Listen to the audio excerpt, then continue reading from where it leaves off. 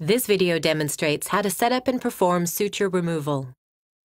Equipment required includes the following: a suture removal pack, which may contain suture removal scissors or a stitch cutter, gauze swabs, small sterile drapes, and dressing forceps.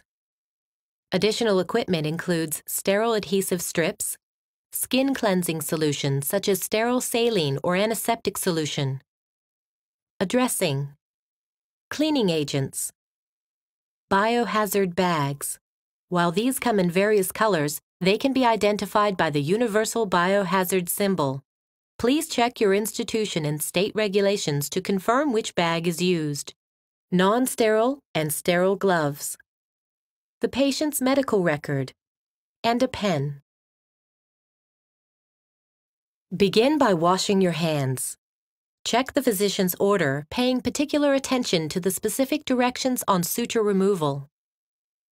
Open and arrange the suture removal pack using an aseptic technique.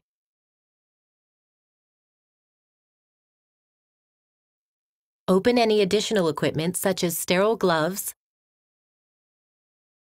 dressings, and the sterile adhesive strips.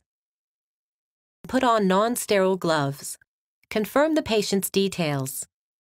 Assess the patient's condition and ask about their risks for impaired wound healing, allergies, and their current level of pain. Explain the procedure and obtain verbal consent. Ask the patient to sit or lie comfortably in a position that allows easy access to the sutures.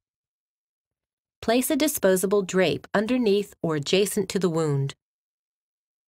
Remove any dressings and expose the wound area. Assume a comfortable position relative to the wound. Ensure that there is sufficient lighting on the suture line. Inspect the wound and the suture line for signs of infection or wound separation. Remove the non-sterile gloves. Wash your hands and then put on sterile gloves. Place a sterile drape on either side of the wound.